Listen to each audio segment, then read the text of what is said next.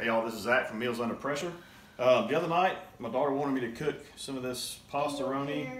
Angel hair pasta. Yeah, it was good. But I'm not comfortable with her boiling water by herself. So I said, you know what, let's try it in the Instant Pot because I let her use that all the time. And it turned out really good. But we had one of our followers on the page said, have you ever tried these Knorr creamy garlic shells? I said no, so I don't mind trying it. If any of y'all have something you want me to try, I mean, as long as it's budget friendly, don't be wanting no lobster. Anyway, so I said, well, let's give this a shot. So we're gonna try it. So here, put that in there.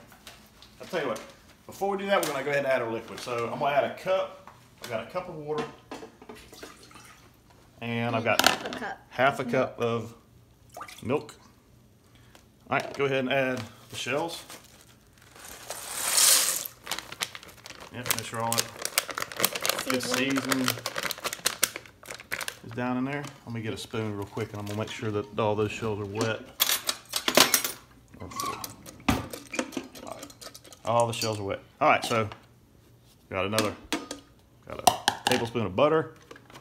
Take my lid, put it on sealed. We're gonna pressure cook. We're gonna bring it down to 7 minutes. So, all right, we will be back.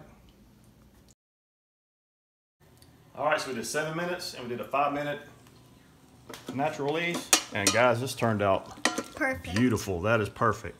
The trick is, do not use, the package calls for 1.5 cups of water. Don't use 1.5 cups, use 1 cup and then a half cup of milk in the butter, and it turns out perfect. So again, you know, this is very easy to do on the stovetop, but there's situations like with her, I don't want her to boil water by herself, or maybe you're traveling and you don't have a stovetop in your, in your hotel room or whatever. And like me at work, we don't have a stovetop, so we do a lot of cooking with Instant Pot. So like Knorr's creamy garlic shells.